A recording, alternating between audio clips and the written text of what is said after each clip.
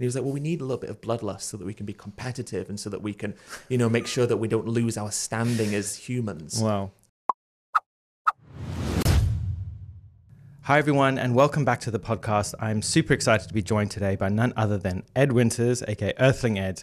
Ed is a vegan educator whose content boasts over 200 million views, and he has hosted numerous viral speeches, debates, and videos engaging in dialogue with non-vegans and skeptics. Ed has delivered speeches at numerous schools, universities, and major companies, including Google, and he's engaged audiences all around the world.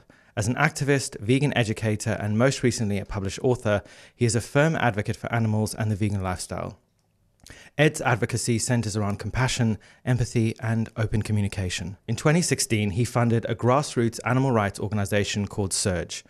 2 years later, he launched Unity Diner, a non-profit vegan restaurant in London, all the proceeds from which go to helping animals. The culmination of that work is his lifelong passion project, Surge Sanctuary, which houses rescued animals on a vast 18-acre property. Most recently, Ed has published his first book, This is Vegan Propaganda and Other Lies the Meat Industry Tells You, which presents an indisputable case for veganism. This is a book that is much for non-vegans as it is for those who already lead a vegan lifestyle, empowering them to talk more confidently about veganism with the non-vegans in their life. The book explores the effects of animal farming across the globe and how they are rooted in a number of factors that have created our current system. I'm delighted to welcome Ed and find out more about the inspiration behind this book and everything that he's been up to with his work recently. I'm Robbie Lockie, and this is the PBN Podcast. Hello, Ed, and welcome back to the podcast. Hello, Robbie. It's a pleasure to be back. It's great. We haven't seen each other for a while. It's been a minute, hasn't it? And you've been a very busy man. As of you, but yes, we do our best, don't we? Absolutely. So for those who do want to hear Ed's backstory, and if you haven't heard already, please rewind to episode 43 on the PBN Podcast, where you can hear more about how Ed got into veganism and all the things that led him to this lifestyle. Ed and I have actually known each other for many years. We met, I think, would we said 2016? About 2016, I think. Yeah. And we crossed paths many times with lots of different projects and events and campaigning and all kinds of different things. We've got lots of mutual friends and been part of the London vegan community for quite a while, which has changed a lot, hasn't it? Certainly so. Yeah. And as we were joking earlier, we're now both professional vegans, aren't we? Certainly seems that way, doesn't it? Yeah. Which I could never have imagined 10 years ago. No, I don't think it was really a thing, you know, the stuff that we are privileged enough to be able to do now, definitely.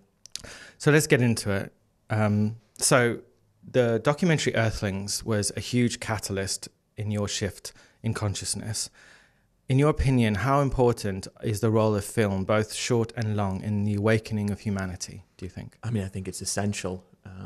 You know, for me, as you quite rightly said, the documentary Earthlings was the catalyst for me opening my eyes to the true horrors of what we do to animals and making that change to veganism.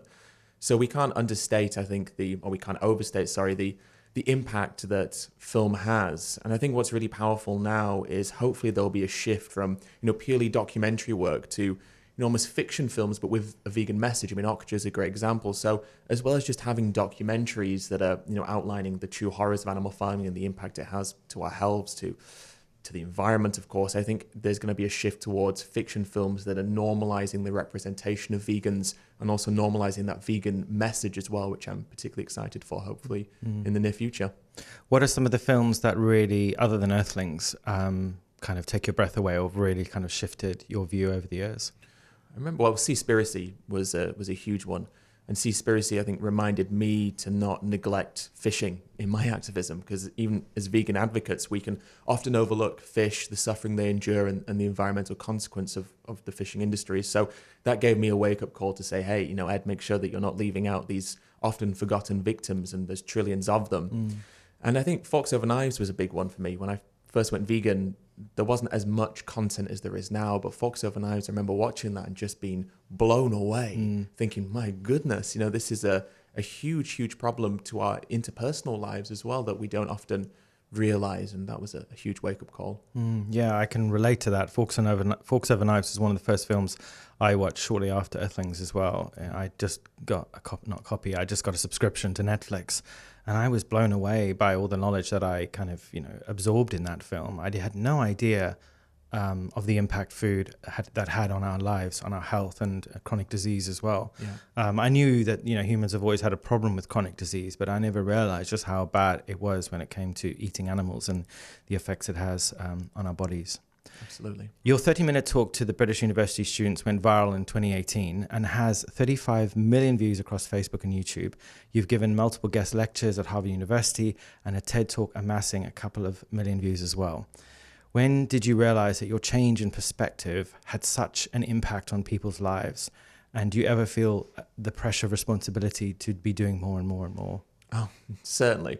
I mean, when we realize the scope of what we're up against, it becomes really easy to feel shame and guilt around the prospect of not pushing yourself to do more and more, because every single second these problems are intensifying. They're not going away. They're getting worse globally. Even as veganism is growing, the actual issue of animal farming is also growing, globally speaking. So it's hard to sometimes find the reasoning to take that time. So I do find that is a pressure that can be applied, but applied by me more than anything else. And I guess with the public speaking, I think people really resonate to personal stories. As a species, we love connecting with each other through stories, through anecdotes, through, I suppose, forms of communication that touch us in ways that is emotional, logical, rational, that really touches us in our hearts when it comes to how we feel about issues. And I think what we find inspiring, hopefully, is when people can connect with us in a way that we've never really realized within ourselves. So when people say things that have this kind of aha moment, not because of their journey, but because how their journey or how what they're saying relates to our personal and inner feelings about these subjects. And that's why I like public speaking and why I like having in-person conversations, even debates with people, is because you can connect with people in a way that we're not used to as humans. We have our own lives and we have our kind of friendship groups and our social circles, but being able to connect with just total strangers and seeing people's reactions and seeing how people respond to what's happening, I think it fills me with a lot of optimism and a lot of hope. And public speaking's a big part of that for me, which I always have really enjoyed. Have you always been so good at public speaking? And if you haven't, how did you learn? I definitely haven't always been good. I remember when I was at college and stuff, I'd do class presentations and I always quite enjoyed them. So I've always enjoyed having that element of having space to express myself and be able to vocalize how I feel about things. And I remember the first vegan talk I did was a vegan festival in Lincoln, and there was a couple of dozen people in the crowd, and I had all my notes printed out and my bullet points, and they were there on the table, so I'd wander over and look at it. And I remember feeling very nervous. And so it's definitely a work in progress, and the more you do it, the more confident you get. And even now, the more I do it, I find myself feeling more and more confident, because it's a process of trial and error. And sometimes maybe I'll say something or express myself in a way and it doesn't work out the way I want to, or works out really well. And, you're always just trying to shift your approach and shift the way that you convey the message based on how people respond. And it's definitely a process of trial and error. Yeah, one of the founders of TED said that as a speaker, your role as a speaker is quite a magical thing, because to be successful at public speaking is to take complex ideas that are really resident within your own mind and brain and turn them into words, hurl them across the room, and then hope that the people on the other side can put them all together and connect with you. Right. And you talked about telling personal stories. Those techniques and those styles, is that something you learned at school, or is that something that you've really practiced over the years? Have you done courses? What have been some of the ways in which you've really honed that craft? I think practicing more than anything. It wasn't something I was necessarily taught. I remember being young, I did little theatre productions, when I was in primary school, so very young. So I've always kind of had, I suppose, confidence in conversing with people and being in an environment where people are giving me attention. I've always found relative confidence in that, but it has definitely been practice. And I went through a period of watching a lot of TED videos, watching a lot of YouTube videos about communication, about presentation, oration. So it was just a process of education for me. And again, that practice thing is so important, and just putting myself in situations that were challenging and pushing myself to do talks in these environments and just building up confidence little by little. It must be such a great feeling to be able to stand on a stage and share something that you care about so deeply. and have people connect with you and sort of resonate with what you're saying. Obviously, on the other side of that is also people that don't like what you're saying. And there are many out there. There are many people out there who don't like what we say when it comes to veganism, animals, animal rights, farming. Over the years, you've sat down with many people face to face in these sort of table discussions. You've been doing a lot lately in the US.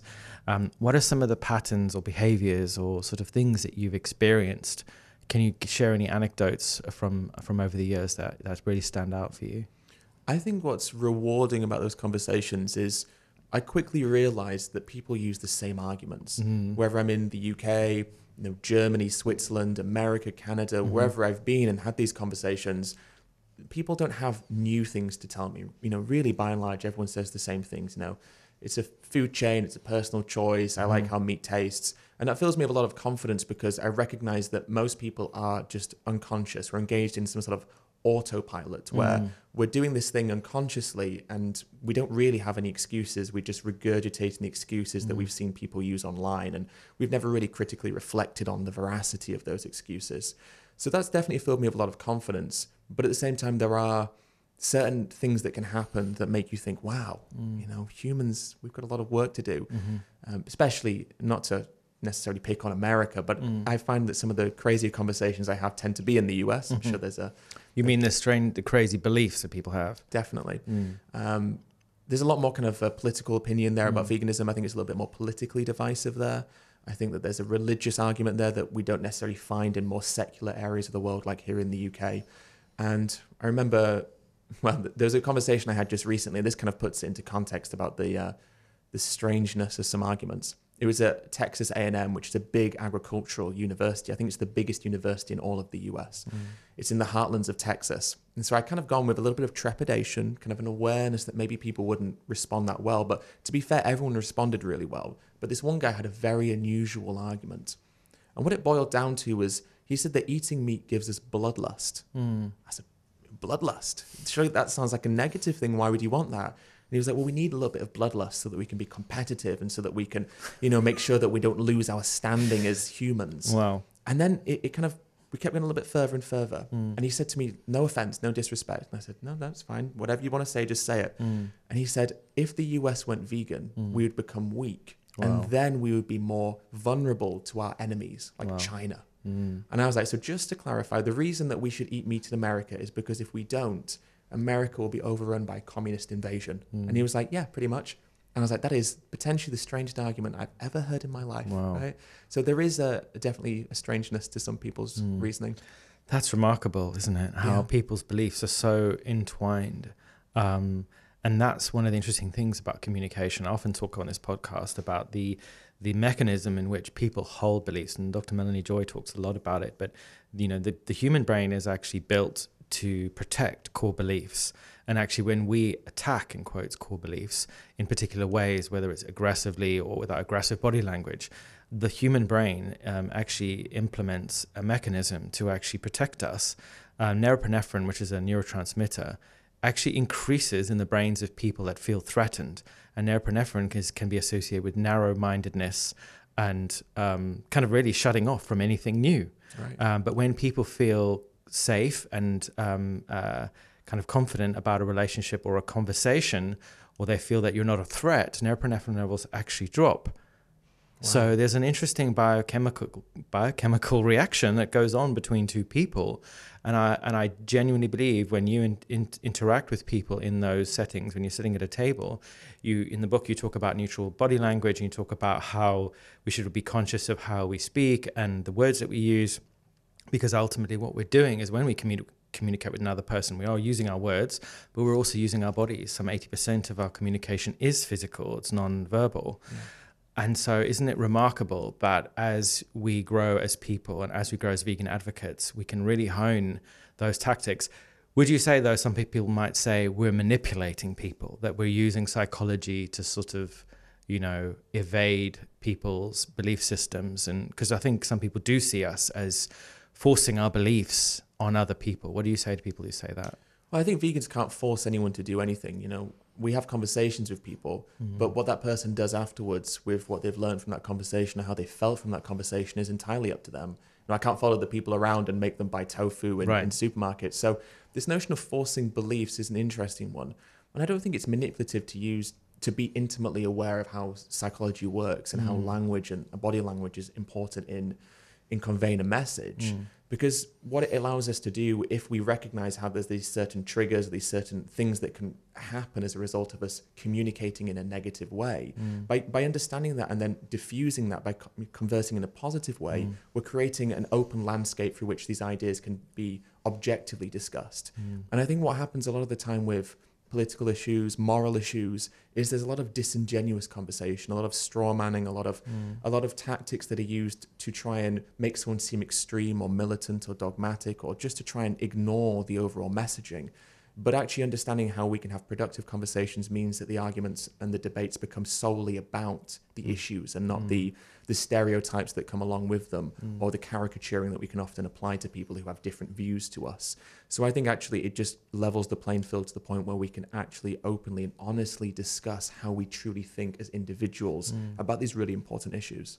Absolutely. And as the Buddha says, and I always say this on this podcast, we've got 2 ears and 1 mouth because we should listen twice as much as we speak.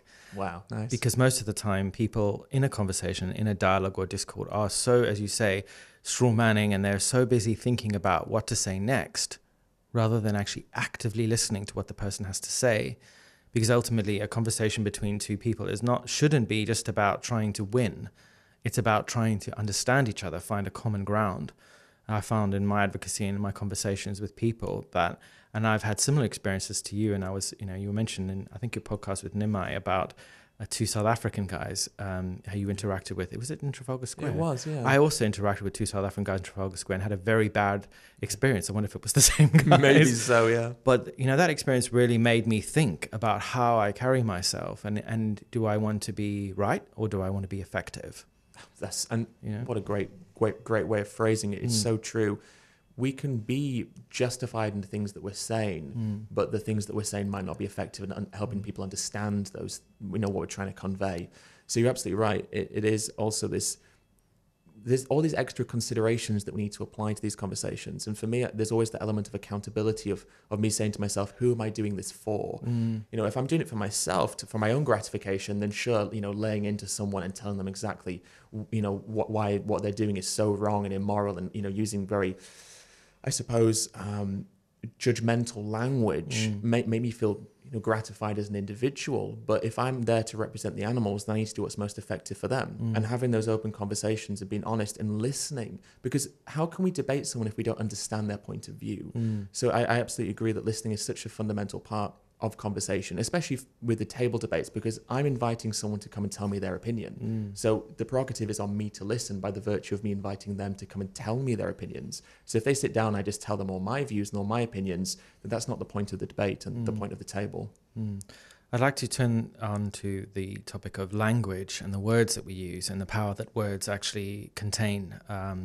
Words are not just symbols on a page. They contain a lot of meaning and nuance as well. And some vegans or some advocates might use words like rape or murder, or rapist or murderer. And there's a lot of nuance in the way these words are used, the context in which they're used. Has your views in the way that we use these words to describe what happens to animals changed over the years? Or do you remain resolute, as some do, that killing animals is murder and that the dairy industry, is a sort of, legalized rape system? Do you have any sort of thoughts on the way we use these words in the movement? Well, I think we can use words in different scenarios. And I think that there's a difference between a word being true or, being correctly applied to a situation and us finding justification to use it. So, I think putting a pig in a gas chamber is murder. I think that is what it is. It's, forcefully and unnecessarily taking the life of someone else against their will. That to me is murder. But I'm not going to use that word in a conversation, because I don't need to convince the other person I'm speaking to that this word murder is what it is. I just need to convince them that doing this is wrong. So for me, it's more about getting people to understand the broader point. And when I first went vegan, I'd have probably thought that some of the words that we can use as vegans were wrong and were extreme and were militant to use, because I was still understanding the concept. I was still coming to grips with everything that we do and my personal feelings about it. But I'd just gone vegan because I knew that what we were doing was something that we shouldn't be doing. So I'm less concerned about the words that we apply in terms of their I suppose objectivity, but more about how these words will be perceived. And if I'm having a conversation with someone and I use a word which then dominates the conversation, or whether or not that word should be used, and we're kind of speaking past each other. Right. Because what's important to me is them acknowledging that this is something that we shouldn't be partaking in. And, you know, slaughter and words like this are very emotive words as well. And people can't argue with those in the same way that they can with some of the more emotive, even more emotive words that we can use. So language is very important. And it's not betraying our views, it's not betraying our feelings, it's not betraying the animals to use language that we know will fulfill productive dialogue. It's actually the opposite. Because like I said, we don't want to get bogged down in theorizing the legitimacy of certain words and open up the dictionary to see if it, you know, matches correctly. It's about conveying the basic principles, which is that morally speaking, what we do to animals is wrong. And regardless of the labels or words we use to that, you know, to apply to what we do to animals, that's just an objective fact that needs to be addressed. Absolutely. And I think most people agree that causing unnecessary suffering to animals, or any suffering to animals, is intrinsically wrong. And when you ask most people that, 99% of people will say, absolutely, it's wrong. A shift in perspective, or what I often like to call is an unlocking of realization, seems to be an essential part of people awakening to the suffering of animals. Why do you think some people make this connection overnight, and other people seem to take years and years for it to get through to them, despite seeing earthlings, despite, you know, being exposed to this abhorrent system of violence that animals have to endure? Why does it seem to be such a difference in people? Yeah, it's a really good question. In many ways, I suppose it's the $1 million question, isn't it? Of like, how do we, you know, create a form of messaging that gets everyone to make that realization immediately? The truth is, humans are complex beings, Right. Psychologically speaking, very complex, and we have different personalities, different ways of processing information based on how we were raised, and all these external factors that we don't necessarily as individuals ultimately have that much control over. But these things could impact how we perceive information, how we, you know, act according to the information that we receive. So I think we have to understand that humans are very complex, and that ultimately there can be differences in how people hold themselves accountable. You know, some people will hold themselves, you know, solely accountable straight away, recognize that they have this impact and that they need to change, and so they do. And then some people will try and deflect accountability. Now, it's not my fault. You know, the government needs to step in and change the practices. You know, it's nothing to do with me. You know, I'm just one person. I won't make a difference. And so there's this denialism that can creep into people where maybe there's an element of guilt, and rather than acknowledging the guilt and changing, they feel the guilt and then try and deflect it so that it's everyone else's problem but theirs. So I think that what we have to do is create a system of repetition, because even the people who change overnight, probably in almost every case, that isn't the first time they've come across this information. I think what we sometimes don't recognize is, even as vegans, we might have this one aha catalyst moment, but there's been so many things that have happened throughout history that have led us to that point. You know, for me, Earthlings made me go vegan, but the chicken truck crash that made me go vegetarian helped me get to that point. And even before then, seeing blackfish made me recognize things about animals. So there were all of these moments throughout my life that led me to this point. And so Earthlings was just the final piece of the puzzle, but I see it as being the catalyst, the big catalyst. So even for people who maybe see Earthlings and don't make the change, that's why repetition is really important, because without repetition, we can forget things. So constantly saying the word vegan, people constantly seeing vegan food, vegan arguments, just normalizes it. And the more they hear it, the less they can deny it. Which leads us nicely onto your new book. Yes. This is Vegan Propaganda and Other Lies the Meat Industry Tells You. Would you say that we need more vegan propaganda? No, well, what we need and what we desperately are striving to do is cut through the misinformation that has been perpetuated and has been perpetuated for decades, and reshaping the narrative that has been fed to us for so long. And that's what I think this vegan propaganda thing is about. It's about leveling the playing field. And it's about saying, look, this is what the scientific community is telling us. This is what the medical community is telling us. This is what our moral intuition is showing us. Right. It's time to listen to that and not the meat industry funded stuff that we've been gobbling up for decades. So tell us a little bit about the book itself. First of all, this very curious title. Yeah. Where did the idea come from? And just tell us a little bit about, like, you know, how long the book took and the whole really story behind it. The title, yeah. I love the title, and it's something that we and myself and the publishing team had a lot of back and forth about. this phrase vegan propaganda was suggested because I'd used it actually in a video I made about Seaspiracy. Right. I kind of said, is it vegan propaganda or is this, is it truthful? And someone had said, this phrasing vegan propaganda is so interesting. Can we incorporate it into the title?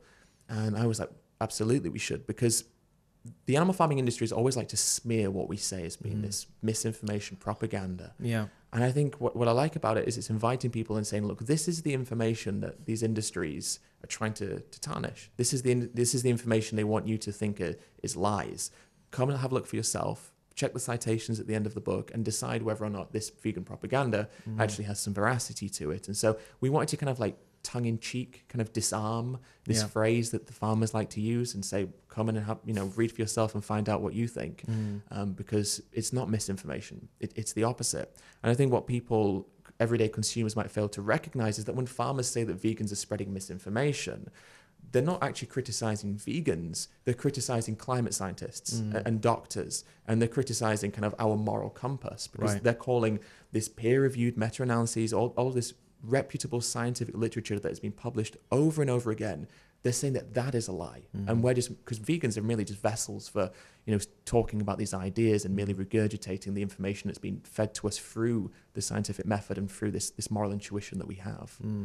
Yeah, you mentioned misinformation there. It is a real problem on the internet in many areas, whether it's health, whether it's politics, whether it's the climate crisis. There is a lot of information out there that is just plain wrong. Let's just establish first the two types. There's misinformation, which is information that's accidentally passed on by people like you and me, mums and dads, grandpas and grandmas, anyone really who sees something, they sort of instantly trust it because maybe a friend shared it with them and then they send it on. And so you get this false information spreading. And a study done by Twitter showed that false information actually spreads 6 times faster than true information, just often because of the way it's packaged and the way it's created. And then there's disinformation, which is purposefully created from the source, whether it's vaccines, whether it's animal rights, whether it's farming. There are people out there who are paid to create misinformation. And on the topic of veganism and animals, there's a man who I often speak of called Rick Berman, who is the founder of the Center for Consumer Freedom in the US. And him and probably many other people are paid by the meat industry to create books, billboards, ads, TV ads, magazines, you name it, working like we do as communicators to try to maintain the status quo. Now, they have billions and billions and billions of dollars or pounds behind them. Do you ever sometimes look at this and think, how are we ever going to manage to get through to enough people? Because these industries are so big and so heavily funded. How are we ever going to have that David and Goliath situation going on? What's the rock that we can throw at the industry, at the monolith to ultimately bring it down? Is that even possible? Well, we hope so, don't we? The Rick guy, I'm aware of him. Actually, there's a film called Thank You for Smoking, which I think is about him, or it's like a caricature of him, because he's done work against drink, in favor of drink driving. Yes. He's really Dr. Evil. Dr. Evil. It's like how he sleeps at night. I guess we'll never know. So there are people out there, and I guess the issue that we have is, as you say, these industries are very well funded. There's a guy called Dr. Frank Mitlerner, who's based out in UC Davis in California. Yeah. And again, he is a propagator of disinformation. And then, as a consequence of that, this misinformation floods the social media and convinces people that farming animals is not as bad as we've been told it is by actual peer-reviewed meta-analyses and such. So I guess what do? I guess we just have to be conscious of the information we're sharing. What we don't want to do is fall into the trap of accidentally sharing misinformation as well. Right. And we shouldn't kid ourselves into thinking that everything there is about veganism that is true. There's misinformation that can be perpetuated by vegans. Yeah. And so we just have to be hyper aware of what we're sharing and make sure that we are hyper vigilant in sharing stuff that is objective and factual. And then hopefully over time we can break through these things. I guess fundamentally, these industries are also against the wall in the sense of they are trying desperately to change something which is inevitable. I mean, Klaus did a great talk where he was talking about lab-grown meat and the future of food. The writing's on the wall. And consumers, by and large, I don't think are too interested in getting bogged down in the theorizing of these issues. I think what we need to do is just show people why veganism is a worthwhile pursuit, and that's very easy to do. And then at the same time, people need accessibility. And as soon as the market is flooded with affordable plant-based alternatives, with whether it's cell-cultured meat, 3D printed meat, plant-based meats, or just whole plant foods, whenever it's there and it's affordable and accessible, I think people just need to be given some reasons as to why they should pick that up. Oh, that is better for you, better for health, better for the environment, better for animals, of course. And I don't think people are too bogged down into, methyl cellulose and all of these terms and these ingredients that people are trying to smear plant-based foods with. So I think that there is just this disenfranchisement that people can feel, and I guess people can hold their hands up and say, look, I'm not bothered, but look, here's a piece of meat that was created using cells where no animal was slaughtered. It's better for the environment and probably the same for my health, if not better. Why wouldn't I buy that if it's more affordable as well? And as soon as we reach that point, it doesn't matter what Rick or any of his cronies do, they can't stop people from just making those logical decisions. So we as vegans now just need to create and facilitate a society where these things will be welcomed. And that is happening. It is. Yeah, the food tech industry, especially here in the UK, is incredibly exciting. And also just across the globe as well. We published a story just yesterday about a tech startup in Israel who have launched the very first boneless salmon fillet. And I sent you the video, didn't I? And it is remarkable. It's even got all the marbling, and I can't say how much, but I know that they have received a huge amount of investment by an undisclosed investor who tried the product and was completely blown away, and has given them, quite a substantial amount of money within the first few months of starting, because he's very clear that this product is going to revolutionize the salmon market, which is like a $50 billion global market. Right.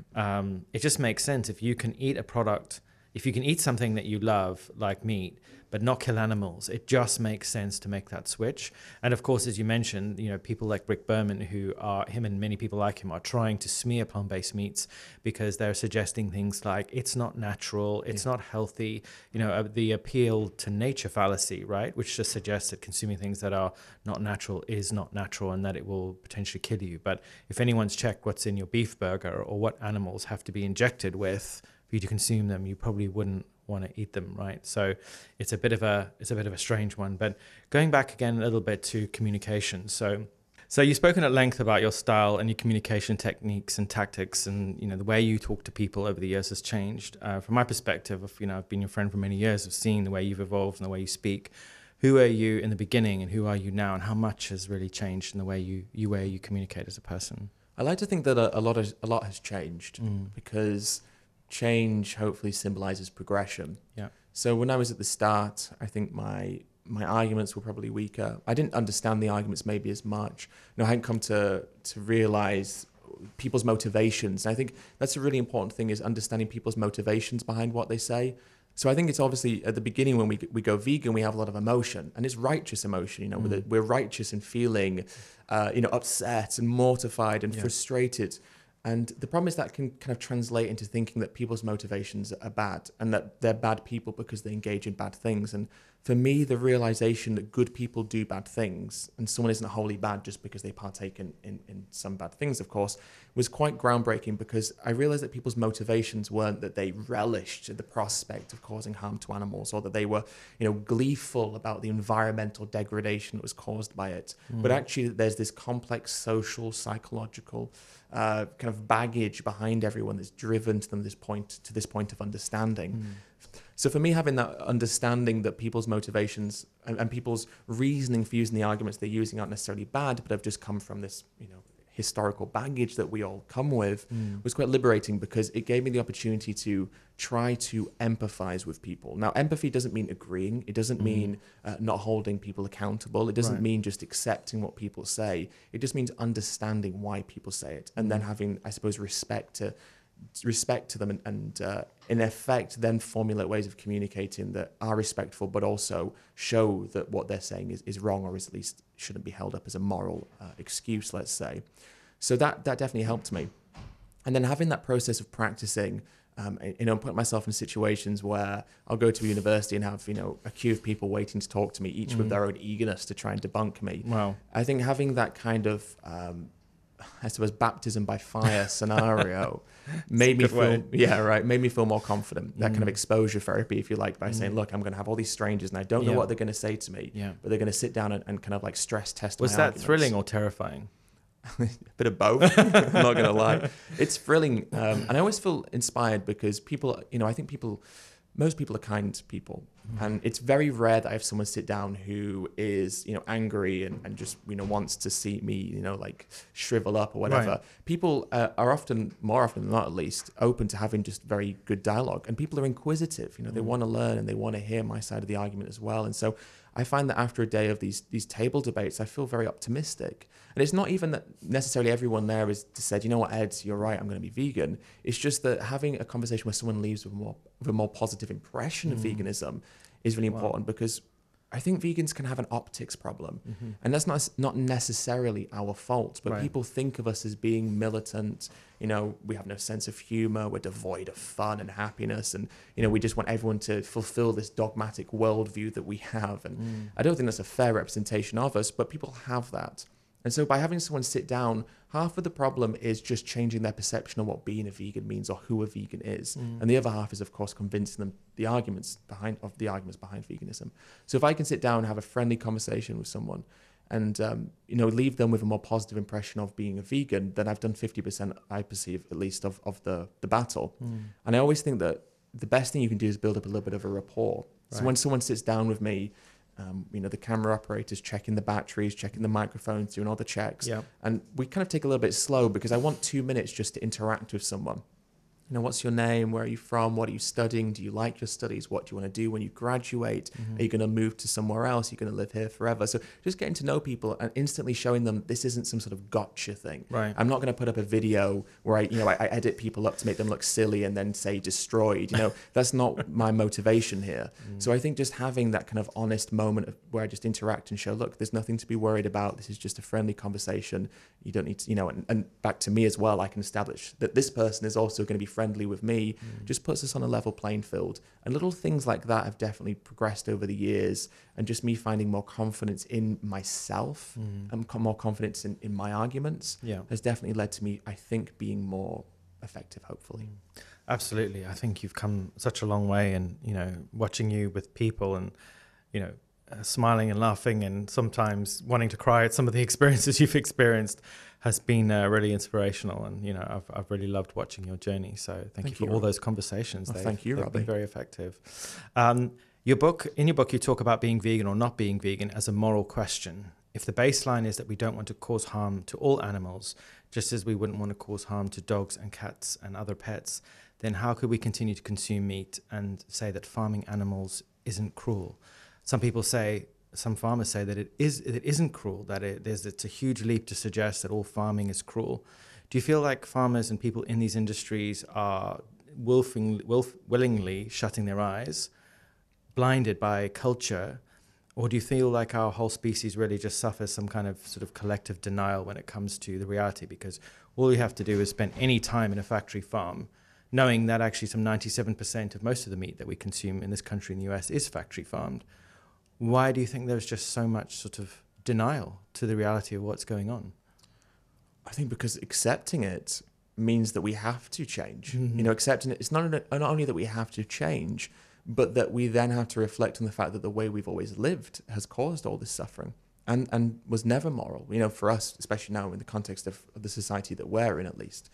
Obviously different in the past when we had to survive, eat meat. But now we don't have to. So not only would that realization mean that we have to change, but it causes us to reflect on who we are as people. Are we moral? Who are we? What do we represent? What are our values? Because that's the thing about going vegan, is it opens our eyes up to the prospect that we haven't necessarily been as moral as we'd like to have been. And that can open our eyes to other systems of oppression, other things that we partake in that maybe we shouldn't be partaking in. So it's a catalyst for change beyond just what we do to animals. At least hopefully it should be.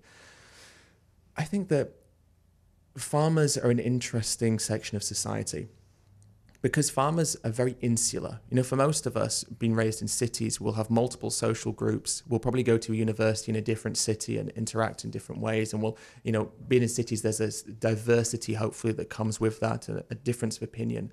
But farmers, because they live in more rural areas, their social groups are more isolated. They have less capacity to be around people that disagree with them. And of course, farming is an an ancestral thing. Not many people get into farming for the first time. Right. People who are farmers now, their parents were probably farmers, their grandparents were probably farmers, maybe their great-great-grandparents were farmers as well. So there's this whole lineage there. So not only does that come with the consistent perpetuation and normalization of these ideas, but at the same time, it also comes with a huge amount of pressure. Am I going to be the one to say, I'm no longer going to be part of this thing that's been part of my entire family tree? A bit like abdicating from the royal family. Oh, exactly. And that doesn't come without consequences as well, right? So there is this, I think, huge amount of pressure that is put on farmers as individuals, shame and guilt. And then on top of that, if they were to even think for a second that what they were doing was so immoral, which it is, now they've got so much pressure. So there is this willful ignorance that undeniably must occur. We say that we're against animal cruelty. And if you ask someone to name an example of animal cruelty, they'll say, oh, I don't know, like kicking a dog, right? Or punching a cat, which is undeniably cruel. But if our criteria for animal cruelty is as simple as kicking a dog, then what does forcing billions of pigs in a gas chamber constitute? If it's cruel to hit one cat, then how is it not cruel to cut the throats of billions of cows and cattle and sheep and chickens and fish and all these other animals? So we do have this inherent paradox between how we view our relationship with animals and what our relationship actually is. I mean, ironically, there's this huge disparity where, as a society, we probably think that animals deserve more moral consideration than we ever have at any point in our history. And yet currently we cause more suffering to animals than we ever have at any point in our history. So the attitudes of how we feel towards animals and the reality of what we do are becoming more and more opposite and paradoxical because we think we're becoming more compassionate. But the globalization and intensification of animal farming and the growing intensification means that actually we're causing more suffering than we ever have. So there is undeniably a paradox there that needs to be addressed.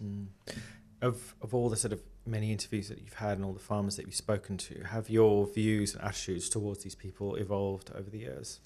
Yes. I used to think that all farmers were probably these evil people, these bad people. But I think there's a difference between the everyday farmer, someone who, as I said, has been raised in these families, this tradition, this history for, all of their life and lives beyond them. And then the people who are propagating this misinformation. So there people who are at the top of the NFU and the AHDB, who are responsible for perpetuating these lies, who are using money from the meat industry to fund studies that they then disseminate using their PR teams.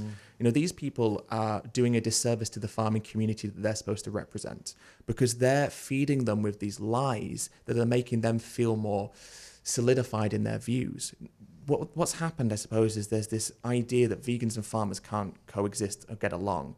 When actually what we need is the recognition that vegans and farmers can work together to create a better system. Now, I think the everyday farmer I'd like to hope at least, would think that what they're doing is sustainable and ethical, which gives me the idea that they want a sustainable and ethical farming system. So now what we need is an honest conversation about why what they do isn't sustainable or ethical, and then how can we create something that is actually sustainable and ethical. But the problem is these farmers who have these views entrenched to them with all the baggage that we've just discussed are being having these lies perpetuated to them by the people who are representing them, these unions and these levy boards that they fund.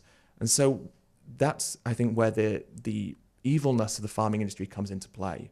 These people who have positions of authority and power who should know better and do know better. The heads of the NFU know that rainforests in South America are not being destroyed for soy milk and tofu, but are being destroyed to feed the chickens and pigs and dairy cows. They know that, but they're more than happy to go to the press and say with a straight face, vegans are destroying the rainforests. With their avocados exactly. soya mints. And they know better because these aren't unintelligent people, quite the opposite. They're intelligent people who are using their intelligence to manipulate people in a way that isn't fair, in a way that is propagating lies, and in a way that is holding us back from actually creating what would truly be an ethical and sustainable food system. One of the ways the meat industry or the various animal product industries prop up ailing consumer confidence in animal farming are things like Red Tractor. You talk about it in chapter 3. What are some of the best ways in which we can expose the truth behind these labels? Because they are pretty insidious in the way they work. They give people almost like the confidence to buy an animal product under the guise that the animals have died nicely or been treated well. Yeah. Should we all be becoming undercover investigators, or what's the way we can deal with this? We just have to recognize what's there in front of us. You know, when you do a little bit of digging into the red tractor scheme, you realize that it's not worth the ink it's printed with. It is a truly disgraceful scheme that was set up by the animal farming industries. It's owned by the NFU, by Dairy UK. So the very people it's supposed to be holding accountable are the people who own it. And if you look at the board of directors, one of the board of directors is also a CEO of one of the most powerful meat lobby groups in the UK. Wow. Another one is also the agricultural director of Avara Foods, who are the biggest producers of poultry meat in the UK. And so these are the people who are creating the guidelines, who are on the board of directors for the Red Tractor scheme, which is supposed to reassure us that animals are treated with kindness and compassion, yet they're also the people who are making, billions, as an industry off of the exploitation of animals. There was an investigation done by the Times which showed that fewer than 0.08% of audits were unannounced. I mean, that's absolutely staggering. That's insane. Which means that the farmers who have been audited are told, we're going to come around and inspect your farm on this date at this time. Okay, Giving them ample opportunity to clear up any misgivings, right? Exactly right. So lo and behold, everyone's reassured and we're told that these farms are fine because the Red Tractor scheme has been there. But the Red Tractor scheme is auditing farmers who fund it through their memberships and through the union memberships. And it's auditing farms owned by people who sit on the board of directors of Red Tractor. I mean, how does that create impartiality in audits? It's like the foxes being put in charge of the chicken coop. Exactly. And being asked whether they should have tighter locks or not. Exactly right. I mean, that's such a great way of putting it. And so the Red Tractor scheme basically is a facade. So it's trying to convince us that these animals are treated in a way that's substantial. But actually, most of these practices and regulations that Red Tractor, encourages farmers to have are just the legal laws anyway. That this is just what's been enshrined by our legal system. So Red Tractor doesn't even really go beyond what's preordained already by the legal system that we have by laws. So and we see time and time again farms being investigated. Red Tractor approved farms, because most of them are in this country. We see time and time again that they're investigated, and time again, not only are they breaching Red Tractor standards, they're breaching legal standards. And of course, what they're doing is incredibly immoral to begin with. And yet we're still sold this idea that these are one bad farm. It's one bad apple. But at a certain point, we have to recognize that it's not the apples that are rotten, it's the whole tree. The roots are rotten. And the only way to stop it is to pull up the roots and start again. And that's what we have to do. Not think that these labels mean anything, because they don't. We have to understand that, objectively speaking, outside of the legal system, there's no right way to do the wrong thing. We look at gas chambers, for example. Gas chambers are, seen as this humane method of killing animals. Well, back in 2003, the UK government's own Animal Welfare Committee said that gas chambers should be phased out nearly 20 years ago. Wow. But now we kill nearly 9 out of 10 pigs in a gas chamber. The majority of birds are killed in gas chambers. 20 years ago nearly, we were told that they should be phased out on welfare grounds, but they've just been created more and more, and we're told that these are humane. For those who don't know what a gas chamber is, because obviously it might convey images of people in gas chambers, what actually is a gas chamber in the context of animal agriculture? Well, we have pig gas chambers and we have poultry gas chambers. And so with birds, they're normally taken straight from the trucks in the kind of crates they're transported in and put into these big kind of, it's just like a big thing, like a chamber that is filled with carbon dioxide. With pigs, they're loaded into kind of like metal gondolas, which are lowered into this pit, again, filled with CO2. And in the UK, the kind of mix of the CO2 is normally over 80%. Which is highly aversive, causes not only the panic of suffocation, but causes an aversive, painful reaction with the acidification of moisture with these pigs.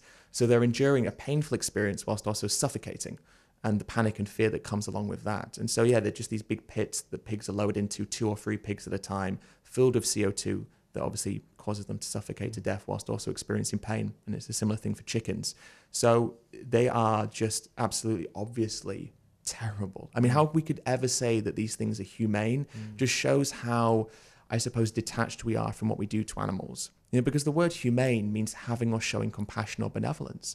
If we call someone a humane person, needlessly killing someone else is the last thing that person would be doing, because being humane means being compassionate. Right. But how is putting an animal in a gas chamber, how is cutting their throat compassionate or kind?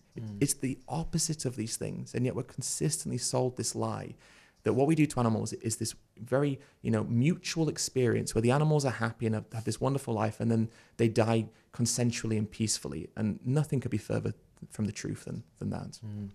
That leads me on to my next question, which was very simply, can there ever be such a thing as a happy farm animal? No. I mean, obviously some animals raised in farms will have experiences that might be, okay for them, such as grazing cattle. Pasture-raised animals may, have, a significant portion of their life where they're doing things that they would like to do. But this happiness is a state. It's not just a temporary thing. And so for even these systems of farming, which are more idyllic and more quote-unquote humane, there's still basic things that are required within animal farming. A lot of that's mutilations, forced impregnations, separations of babies from their mothers, and ultimately slaughterhouses. And so even with these outdoor raised ruminant animals, they live a fraction of their lifespan, and then they're killed in a slaughterhouse. There's no happiness in exploitation. And if we really want to prioritize the happiness of animals, then we need to act in their best interests, which we don't. We act in the best interests of us, the consumers, but also the farmers who want to profit from these animals. And so whilst our intentions are to exploit and profit from the bodies of someone else, we're not facilitating true happiness for these animals, even in systems that we may perceive to be more beneficial than, of course, the factory farming systems that we all recognize are truly despicable. Absolutely. Farming has been given a romanticized view for generations. We've talked about it before.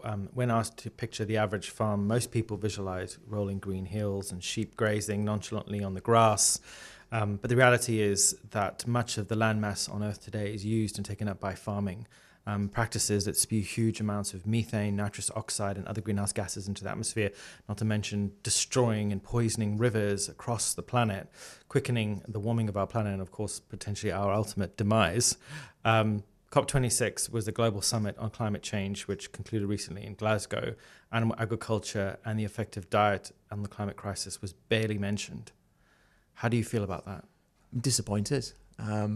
Maybe it was my own optimism or delusion that made me think that this would be something substantial. Yeah. COP26, it was disappointing in every sense of the word, but also when we look specifically at agriculture, especially disappointing because there wasn't even really a topic of conversation. And what I found to be particularly demoralizing is that whilst nations, EU, the US and such, were debating reducing methane emissions by 30% by 2030, the US Secretary of Agriculture, Tom Vilsack, was talking to the press about how in the US there's no need to reduce the number of animals being farmed, that's not a problem. So we have this problem where our politicians are playing lip service to these issues, and we know that. The environment has become finally a voting point. It's become something that they know will win votes, but the role of animal agriculture in the environmental crisis has not become something that will win votes. If anything, it's the opposite.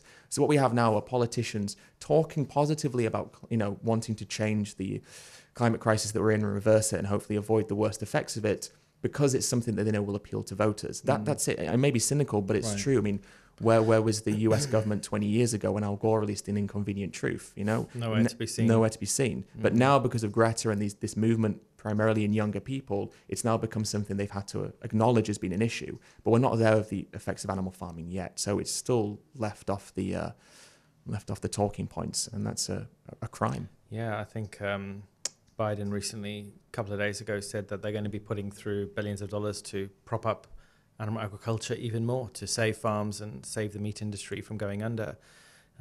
It kind of drives me crazy. But one of the things that a lot of kind of non-vegans kind of love to suggest is that by eating local meat, eating animals that are farmed in the small farm down the road from your house, is the best way to live. It's more environmentally friendly. What do you say to those people who say eating local meat makes everything fine? The concept of eating local being more sustainable only works if the systems of farming are identical. And if the only difference is the transportation the two foods have had to travel, which is just completely untrue. And there's no scientific literature to support that. When we look at beef farming and lamb farming, over 98% of the emissions caused and the damage caused by the production of beef and lamb is the farming itself. So that means that only 0.5 to 2% or so of the emissions is coming from the transportation. So buying beef or sheep meat from just down the road is not sustainable because the majority of the damage that's caused by it is from the farming. And even the notion of buying the same food being local doesn't always work, because a couple of studies have been done. For example, the production of tomatoes. Buying tomatoes from Portugal was actually more sustainable for people in Sweden than buying tomatoes from Sweden, because the production of tomatoes in Sweden required energy because they were being produced in greenhouses. So it doesn't even always work that the same food is more sustainable just because it's local. But the idea of local farming, I think, perpetuates almost a nationalistic narrative. We're always told to support British farmers here. I did a BBC thing earlier today, and one of the main arguments was, well, we should support local British farmers. And that feeds into the idea that these farmers and their industry is worth more than, say, the soybean farmers in France who produce the tofu that we as vegans consume. And of course, that's not true. From a moral perspective, there's no difference between the two individuals producing those foods and the support they should receive. And from an environmental perspective, producing soy in France and exporting it to the UK in the form of tofu and soy milk is vastly more sustainable than producing the beef. And we know that from the scientific literature. You'll be intimately aware of reducing food's environmental impact through producers and consumers. A landmark study from Poor and Nemec that is the most comprehensive analysis ever conducted, exploring the relationship between farming and the environment. And they categorically stated, after looking at nearly 40,000 farming facilities in over 113 countries, I believe, around the world, that a plant-based diet is the most sustainable diet. Even when you factor in transport emissions and food miles, that fact still remains. People just refuse to believe it, don't they? They cannot. I guess that it's the complexity of the food system that I think a lot of people struggle with, and we're not taught this at school. No. And in fact, we're taught the opposite, because often these industries have their fingers in many educational systems.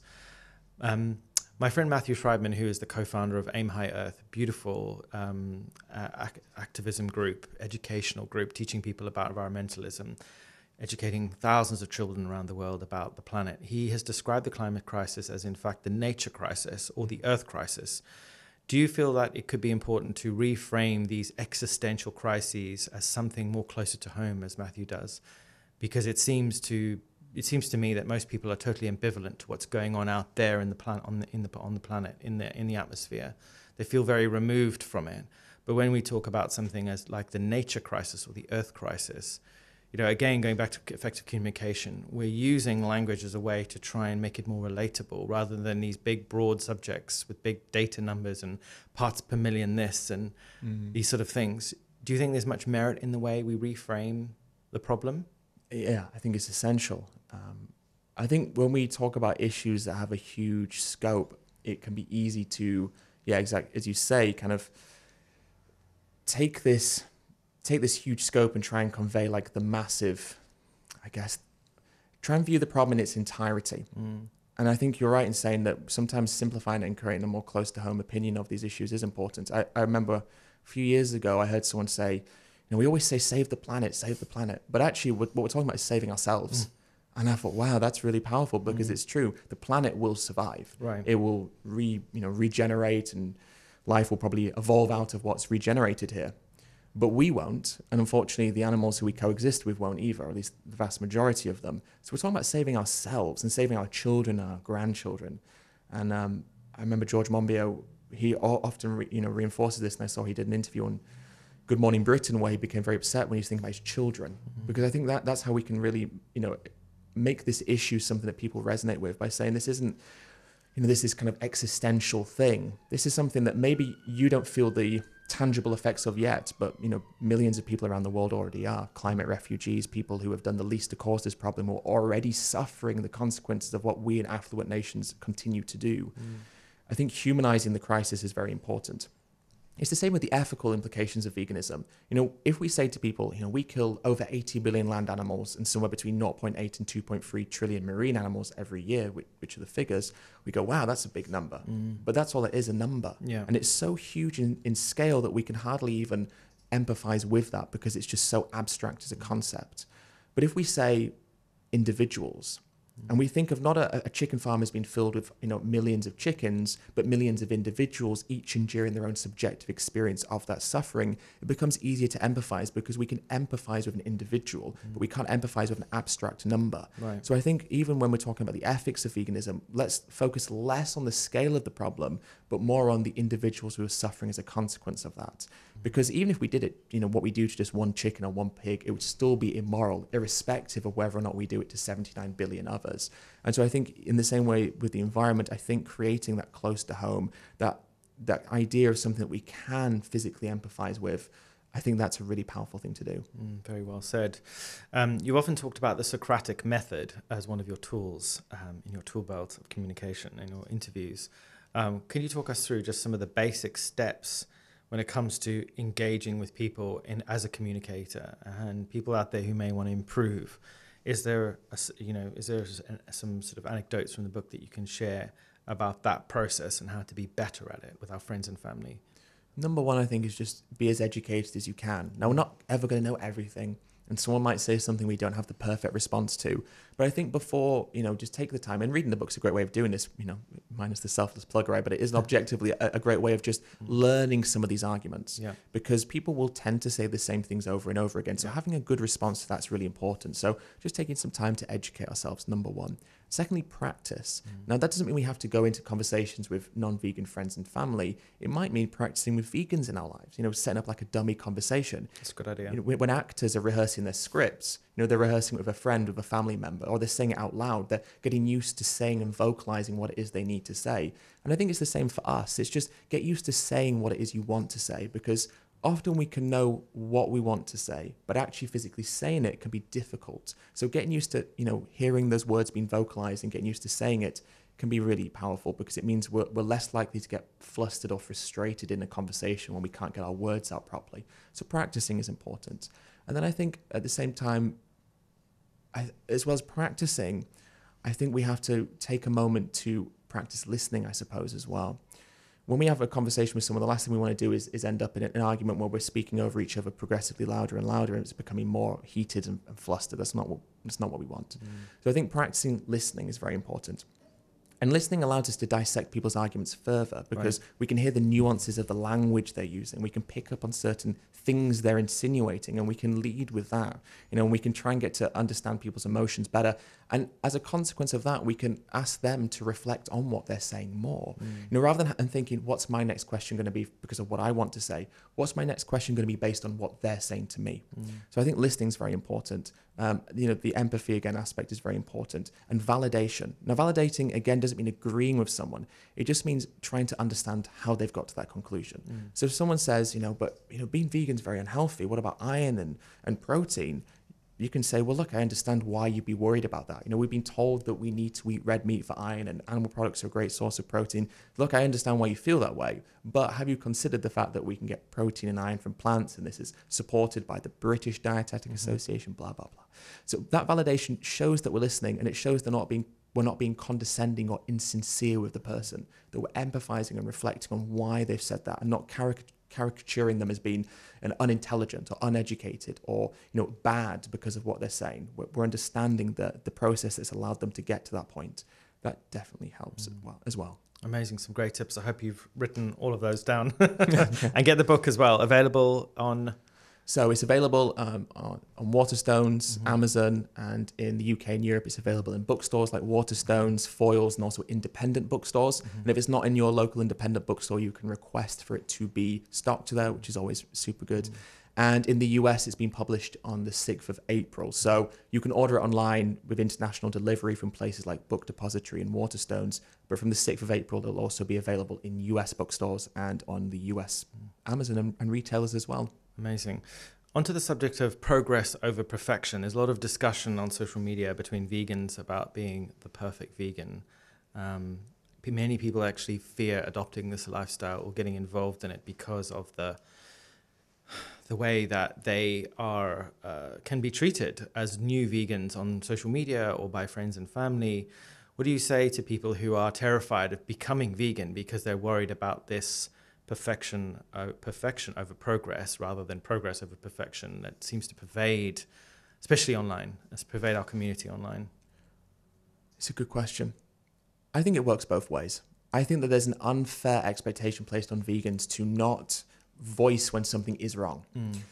I think when someone first goes vegan and, maybe they aren't intimately aware of how much animal exploitation is permeated throughout society and maybe buy something they don't recognize because they've just gone vegan and make that mistake. Of course, we should point out and say, hey, just so you know, don't do this again. Call them in rather than calling them out. Exactly. But at the same time, there comes a point where there is an accountability that should be held on people. That doesn't mean being, aggressive or rude or hostile, but it does mean pointing out people's flaws in that sense.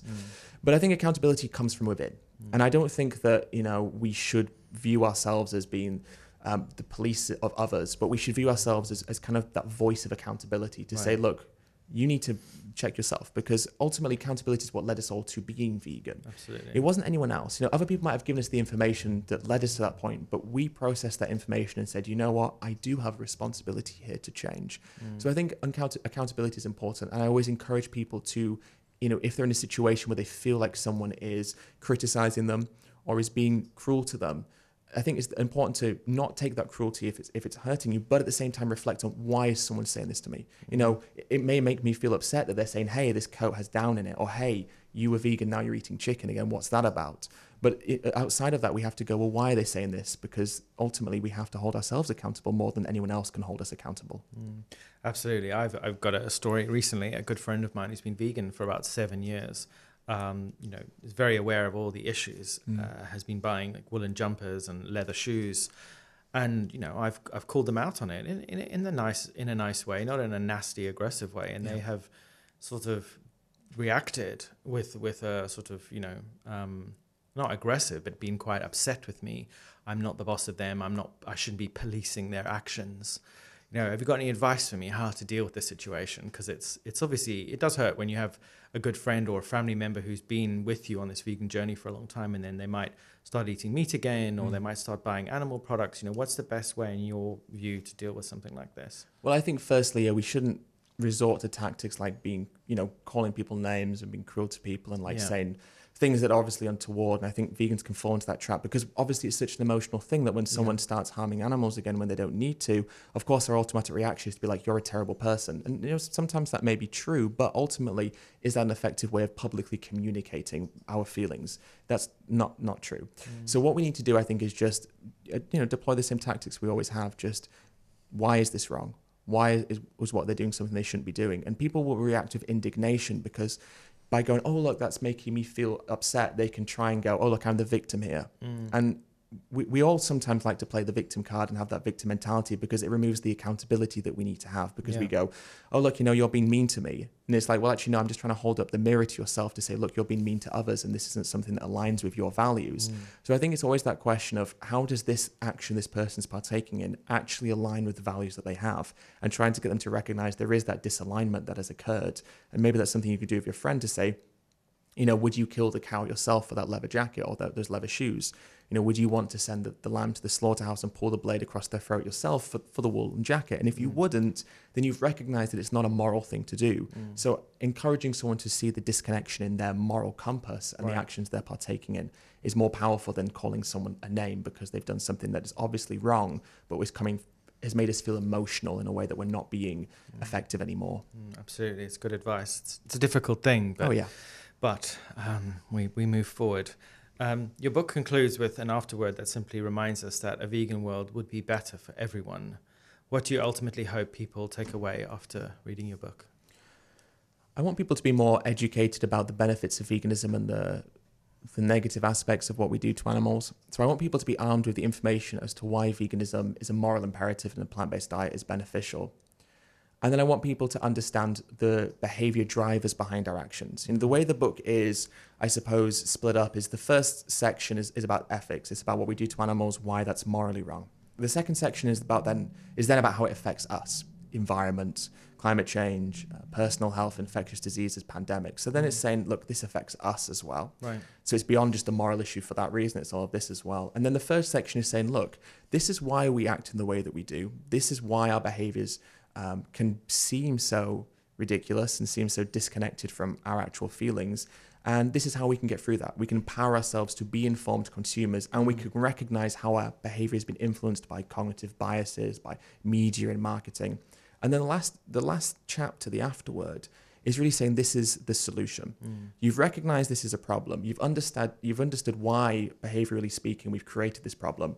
And this is how we fix this problem. Because I think what can often happen is people think, oh, vegans have these bright ideas, but what does that actually look like, tangibly speaking? And we can be criticized for not having an alternative view, because if we're the ones going to people and saying, this is wrong, it needs to be different, we also need to teach people how it can be different and why that difference is preferable. So that the afterword is mainly talking about the advancements we need to make. What else can we do with that land? How can we support animal farmers as they transition out of this cruel industry? And that was the main focus of that, to say, look, this is the problem to animals, this is the problem to us, this is why we do what we do, and this is how we can change that. Amazing. I love that it's so solution focused. It's very easy to stand on rooftops screaming and shouting that, you know, the world's coming to an end and that animals are suffering. But as you say, if we don't provide solutions to the fellow humans around us, people are very unlikely to listen. And when it's delivered in such a coherent way, I definitely feel like a lot of people will listen. So thank you for this, Ed. Thank you, Robbie. So let's move on. Unity Diner, a vegan fish and chip shop in Brighton, an animal sanctuary. Honestly, how do you find the time to do all these things and not be completely burnt out? But also, how do you make sure that all these ideas and things that you're doing are being delivered effectively, delivered effectively and in ways that resonate with you as a person in your ethos in life? I work with amazing people. Yeah. I am so privileged to work with creative, compassionate, brilliant people, whether it's through Surge and the editors and animator that we have that create the Surge media videos, whether it's the wonderful people who wake up every day at the sanctuary and take care of the animals and make sure they have fresh bedding and food and make sure they're safe and well cared for. Everything that I have done outside of, the book is a very personal thing, but everything that, I've created with the food, with the sanctuary, has come about through cooperation with others. And I'm just, so fortunate to have been able to surround myself with these kinds of people. So that's the secret, I suppose, is find people who are like-minded, who are, compassionate and who have the same values as you, and see how you can work together to create, a bigger impact. And that's what I've been fortunate enough to be able to do, since fairly early on in this process. And do you ever suffer burnout because you're involved in so many different things? And if you do, how do you deal with it? I mean, sometimes I wake up and I'm like, oh, another day of thinking about this and talking about this and dealing with this. But the way to get around that, I've always found, is to not lose touch with other things I enjoy. Veganism is my life. It's my work. It's my passion. It's the thing I care most about. But at the same time, it's not my whole identity. I have an identity outside of veganism, someone who enjoys, going out for food, someone who enjoys listening to music, who likes watching films and going to the cinema. That's also part of my identity, enjoying these other aspects of my life. And so I think we shouldn't feel guilt or shame in making time for other aspects of our lives that we enjoy and form our identity as well. And that's what I've learned, is to, take an evening off and put a film on, go to the cinema, watch a TV series, whatever it might be, if you're an artist, to paint something that's not vegan related, whatever it might be, to find that space from thinking about veganism and the brutality of what happens every day is so important, because, as you say, without it, the burnout can creep in. And, I've had moments where I felt just so terribly exhausted because of it, but then you just take a moment to recharge, and that keeps me going for sure. Amazing. Tell us a little bit about the sanctuary. So who lives there? Tell us about some of the lovely fluffy creatures, any of their names or stories. Yeah, we have, I think, now over 130 residents at the sanctuary. Ducks, chickens, pigs, cows. We have an eclectic mix of characters and personalities, and it's a really wonderful thing to see. I suppose just this union of different species of animals coexisting. It's kind of marvelous to see how the pigs interact with the sheep and the chickens interact with the ducks and such. And this community that's forming within the animals as well. We've got a couple of really touching stories, such as Matilda the pig. Matilda escaped from a pig farm when she was pregnant and gave birth to her piglets in a woods nearby the farm. Fortunately, a dog walker spotted them and alerted a nearby animal rescue called Brinsley Animal Rescue to what Matilda had done and where she was. And after a process of negotiation with the farmer accepted or relinquished, let's say, not that you can relinquish ownership of another being, but allowed Brinsley to take in Matilda, who was then rehomed with us. And the story was a national story. It was in the BBC and such, talking about... I think we covered it as well, didn't we? I think you did, talking about Matilda and her maternal desire to raise her children in safety, and the fact that she'd broken out of this farm to try and liberate herself, and as a consequence liberate her children, was, I think, a very profound story. We also have some rescued cows. These are some older ladies, a little bit in the twilight years, some of them. And they come from this farm where they'd been kept inside for a couple of years and they were living in 20 inches of feces and dirt. And the farmer had lost, they had no money basically. And I think the female farmer's husband had left her with these cows that she had no money to do anything, to support anymore. So she sent a bunch of them to slaughter, sadly enough. And then she had this group of older ladies who she'd spent, I guess, a lot of time with, who she didn't want to send to slaughter. And so she let us take them, and now they live at the sanctuary with us. But that story, I think, reveals a certain interesting attitude that we have towards animals, and even farmers. She sent some of these cows to slaughter because she didn't have a connection with them. So she'd assigned their worth as being less than these other female cattle, these other cows, because she had a relationship with these other cows. And I think it speaks to the power of connection with animals. And I think that's why sanctuaries are so important, because it's like I was saying earlier about creating this impression of individuals. That's what sanctuaries do. They show animals as being individuals. What we do often is we create abstractions of the animals who we farm. Chickens are this way, cows are this way.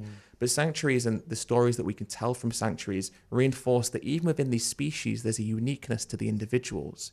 One cow maybe likes scratches behind the ear and another cow doesn't. This chicken likes broccoli, but this chicken doesn't. And it reveals the complexity of these sentient beings. And that's why I think is very powerful about sanctuaries. It's not just the rehoming and rescuing of these animals and the avoidance of the slaughter they were going to endure.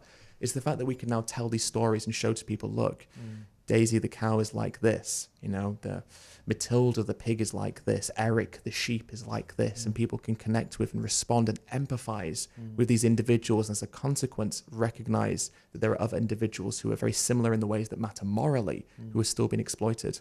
Absolutely. And that's such an important point to make, that connection that people make with animals is the realization that animals are individuals like us with their own inner worlds, thoughts and feelings. They see the world like we do, some in with a lot more color and really complex and fascinating ways. It's really beautiful. I can't wait to visit. I'm going to get myself a little electric car at some point soon. Really excited to get it because I've never really wanted to get a car in London, but I'm really keen to get myself in a car this year, a little electric one, and go around the country and visit sanctuaries and get out of London a little bit more. So I'll definitely make sure I pay the sanctuary a visit. You definitely should. So just a couple of questions from our audience that came in. There's lots of random ones, but these two would just sort of stand out to me. One person, their name was XIAXXX. Okay, and they said, I would love to see your book in Chinese. Is there any chance that it'll be translated? I really hope so. So the publisher has translation rights. And so I think once it's been published here and we've had the run here and in the US as well, hopefully discussion will turn to translation, because I would love for it to be translated into other European languages as well. But ultimately, I think getting into the Chinese market and Spanish as well in South America, and having people be able to read it in their native tongue, I think is very important. So fingers crossed, although I can't 100% confirm it currently. The next question was from Ida Miami, who says, would you ever go on the Joe Rogan podcast? If I was invited, yeah, I mean, definitely. There is a lot of interesting stuff that Joe and I could talk about, no doubt. And so I definitely would if the invitation was ever put in front of me. Do you think you could ever convince him to go vegan? No, probably not. I think there was a time where I maybe deluded myself into thinking that he wasn't as bad as he is when it comes to these issues. But I think especially in the past 18 months or so, he showed himself to not be the sort of person that would probably make that change. And he's become potentially more entrenched in his values. He had James Wilkes on, the producer and the guy in Game Changers, who just did phenomenally well on the Joe Rogan podcast. He obliterated Chris Kresser, the chiropractor who likes to think he's an expert in all things medicine related, but he obliterated him. I don't think Chris Kresser's been back on the Joe Rogan podcast since, but even Joe himself was like, yeah, he made some really great points. And it feels to me like after that, he's almost become more entrenched in his views, that he saw almost a vulnerability in his belief system and his attitude towards needs. Yeah, he's doubled down, I think. And so I'd love to have a crack at it, but I wouldn't necessarily be confident that I would be the catalyst for him changing, but maybe his audience, some of them. Anyone who's listening knows Joe, please get Ed on the podcast. yeah. Mr. Ed Winters, thank you so much for joining us on the PBN podcast. What a pleasure to sit down with you again, my friend. Thank you so much, Robbie, for the great conversation. It's wonderful to see you again. Yeah. Thanks for joining us, everyone. I've been your host, Robbie Lockie, and this is the PBN podcast. We'll be back next time with more food, fashion, animals, technology, and everything in between.